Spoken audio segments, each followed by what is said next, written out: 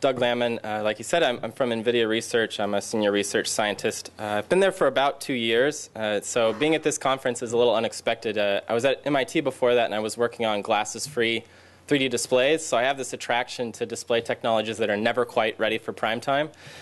So here I am today. So when I got to NVIDIA, some of Neil's colleagues and my own said, Doug, 3D displays are great, but they're not really going anywhere. You should be working on head mounts. And this was just before Google Glass and Oculus were announced 2 summers ago. So I took them at their word, and I thank them a lot for putting me on this track. So like most of us, when we know nothing, we go to Wikipedia, and we try to become an expert, or at least pretend we are one. And so when you're learning about head-mounted displays, one of the things that really made me happy is the first guy I ran into, right? When you ask Wikipedia who invented head mounts, right, was Ivan Sutherland, arguably, in the mid-'60s, introduced the first graphics-driven head mount. Does anyone know the name of this head mount? That's good. Now, I always ask this question, and most audiences, they have no idea. But I learned 2 things from this project. First, in the late 60s, we had way cooler project names. Right? It wasn't just random lowercase letters. It's Sword of Damocles, right? The reason it was called that is Ivan was using late 60s technology. So you see a head mount on the left, right? It's suspended by cables and pipes from the ceiling. But the second thing I really learned is if you look on the right, this isn't much bigger and bulkier than head mounts we have today, or certainly 5 years ago. And the thing that really surprised me is notice you can see Ivan's eyes, and he can see you. From the very beginning, head-mounted displays were augmented, not just virtual reality. Right? So this is half a century ago, roughly. Right? Where did we get? Well, it's dangerous to say in this community, but I'd say not very far. Right? All of these devices are still small shoeboxes on our head. Yeah, we got embedded processors, we got batteries, we got slightly better optics, but at the end of the day, these things are still small shoeboxes. Right? So are consumers really going to respond to that? Well, consumers may not, but if you look on the top right, soldiers, sure. If my life depends on this, yeah, I'll wear something bulky and heavy, and I'll pay tens of thousands of dollars for it. But the bottom row is what I really care about, right? Why I'm at NVIDIA is consumer electronics, right? And the bottom row are things that have been marketed in the last 10 years. Yeah, they have 40-degree field of view, may or may not have head tracking, but they're still small shoeboxes, right? So yes, the mobile phone technologies have come, but what hasn't changed are the laws of physics. So being a researcher, what I really care about is somehow changing the game. How can we make these things not like shoeboxes and more like sunglasses, right? So those are a lot of bold claims. What have I done? Well, my first year at NVIDIA, I built this head mount. Now it still looks like a small box on your head. It looks like a Wiimote on your head, really. But the important thing here is the optics, right? So I tried to change the game about the way the optics works. So if you look at this, yeah, it has the same box everyone has, which is the driver electronics. And then it has a pair of displays. And those displays are less than a centimeter thick. And all they are is a bare OLED panel, right? And then the magic element is not so magical. It's just a microlens array placed directly on top of the OLED. Right? And so if you look at a conventional head mount, look at Oculus Rift, look at any head mount that's been designed in the last 50 years, essentially it's a magnifying lens or a magnifying mirror on top of a screen with some mirrors in the way. Right? And if you want a wide field of view, that means the element needs to be wide, large, which means the focal length needs to be long, which means it's thick, which means it's a shoebox on your head. So the game here is not to build one head mount, but to build hundreds of head mounts per eye. Right? So if I take a small little micro lens, its focal length can be very short, the whole thing can be thin. So that's the idea in a nutshell. Here's one of my coworkers wearing the prototype. So it's about a centimeter thick. Again, if I was a real electrical engineer, I could get rid of this box. I'm not a real electrical engineer, so I still have it. But if it goes away, what you'll have is the normal sort of head-mounted display experience. But keep in mind, this is only a centimeter thick. And with a little more engineering, this could be a few millimeters thick. Right? And there's no temple-mounted projectors, no special holograms. It's just microlenses and OLEDs. Right? So I think this is something interesting. Now, I am at NVIDIA, right? I'm not an optics company. And part of the interesting story here is you have to change how you render, right? Of course, with most head mounts, we have binocular disparity. We need stereo, right? This is stereo on steroids. We need a light field per eye, stereo light fields. So if you're familiar with a Litro camera, you need 2 of those, video in real time or a virtual equivalent of it. So what I'm showing on the left is the raw image on one of the displays underneath the microlens. And so each lens is magnifying one small perspective of the scene. And when you look through the microlens array, these hundreds of perspectives coherently shift on your retina. And if you look at, for instance, the headlamp of the car, you see a nice single headlamp. What's interesting is the tail end of the car doesn't quite combine on your retina, so you get focus cues. So this is one of the first head mounts to give you focus and defocus cues. All right, so that all sounds interesting. Why would you do this, and what's interesting about it? Well, I think there are 4 reasons. The 4 reasons this is interesting is it's thin. It's among the thinnest head mount ever built. It's lightweight. Without this box on top, it weighs maybe 25 grams. And it's immersive, right? If you have a large display, you have a wide field of view. And if you've used the Oculus Rift or anything like it, for virtual reality, right, I don't think there's any point in these 40-degree fields of view, right? I'm looking at this looming monster through this tiny keyhole. It doesn't feel like a looming monster. It feels like I'm looking at a theater stuck on my head, right? So wide field of view is really the whole game in virtual reality. But I think the real reason light fields as a head mount technology is interesting is they're comfortable. And what do I mean by comfort? Well, all stereoscopic displays suffer from some key limitations. So hopefully most of you are aware of this thing known as accommodation convergence conflict, right? Imagine you went to a cinema and you were looking at a stereoscopic screen. You're wearing your Real D glasses. And the actor walks off of the screen surface towards you, right? Your eyes will turn in their sockets and verge on that actor or character. And as a result, your eyes will try to focus off the screen surface. And as soon as they do that, the entire screen goes blurry. This is known as accommodation convergence conflict. All existing head mounts have this. And what's interesting is with a light field, you get rid of that. You're approximating the wavefront to each eye, and therefore the eye can focus and perceive correct accommodation cues. And so this leads to a better, less nauseous experience over time. And then as one sort of parlor trick, because you're creating a wavefront, this is one of the few head mounts where you don't need additional optics to correct eyeglasses prescriptions. So if you're nearsighted, farsighted, you have astigmatism, I don't need to sell you any additional optics. This is one size fit all. I just change how I render, right? By distorting the wavefront you're presenting, you can then correct for the eyeglasses prescription. So it's thin, lightweight, and very comfortable. OK, it sounds wonderful. Why isn't NVIDIA selling this, right? I did this 2 years ago. We could have something on the market by now. Well, how many of you have heard of the Litro light field camera? Probably everyone in the Bay Area.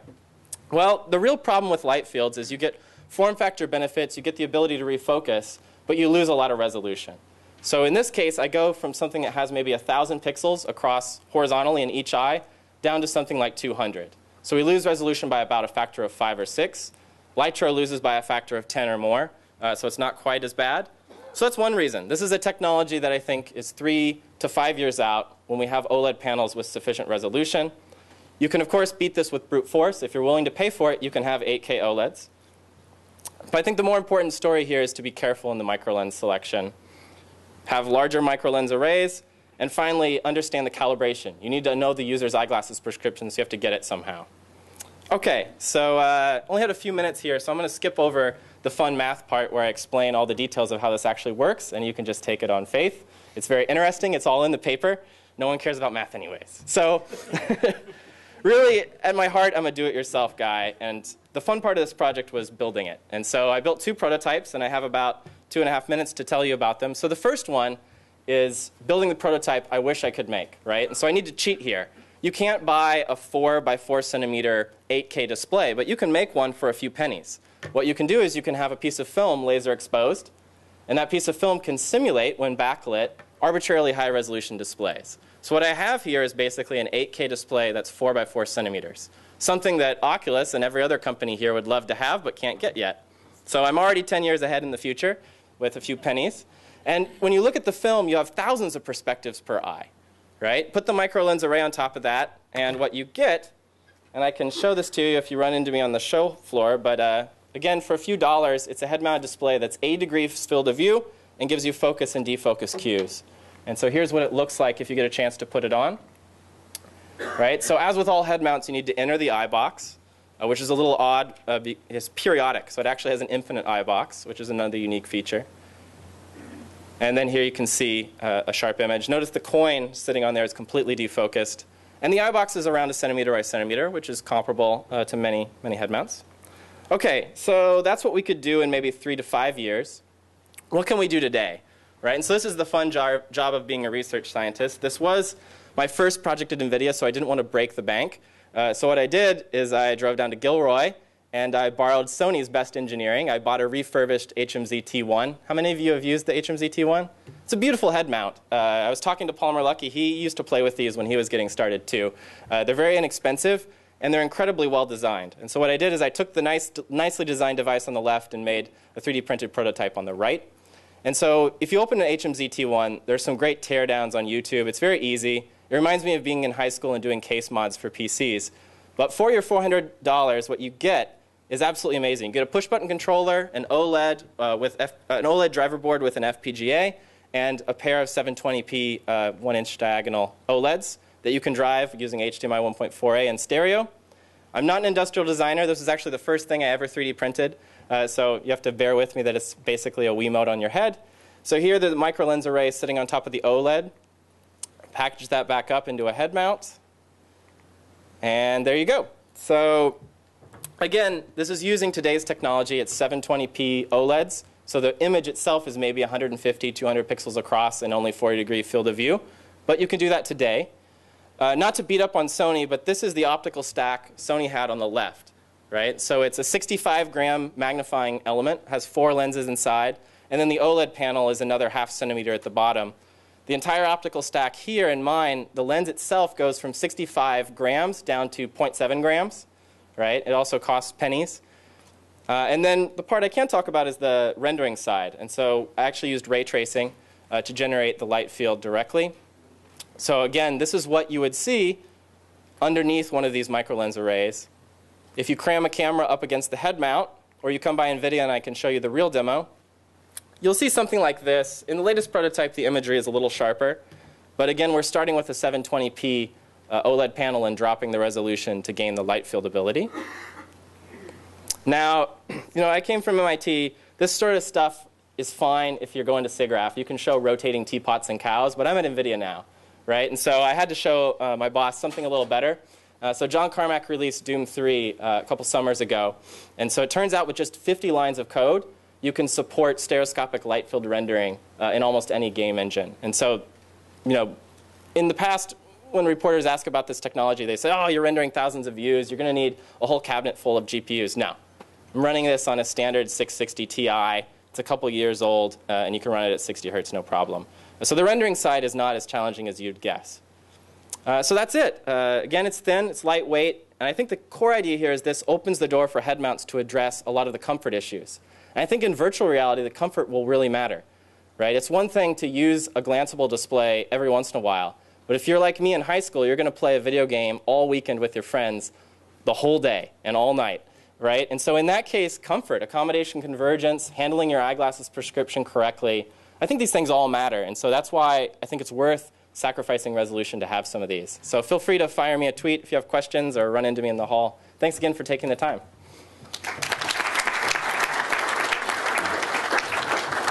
OK, so I see some hands going up here. Oh, we have time for one question. So Gregor, I'm going to shoot over here. What about AR? What about AR? Great question. So this was the big project I did last year. So this year, one of the projects I did was an AR version of this. We're showing it at SIGGRAPH. Of course, the challenge with this is it has a micro lens array. And if I hold a lens array between me and the world, the lens array will magnify, say, a transparent OLED, but it'll distort the entire world like a diffuse piece of paper. And so we haven't gone public with the details of how we did it, but we call this a penlight display AR. And so we'll actually be doing a live demo at SIGGRAPH, and the paper will come out. But it is possible to do this as an augmented display as well. Awesome. And that's joint work with Henry Fuchs and Andrew Mamone at the UNC Chapel Hill. So, of course, Henry is a legend. I'm sure most of you know who Henry Fuchs is. And so it was really a privilege to work with him on the AR version of this. And that's exactly what Henry said when he saw this. He saw it at SIGGRAPH, and he said, Doug, OK, this is great. How do you do AR? Awesome. Thanks a lot, Doug. Thanks. And so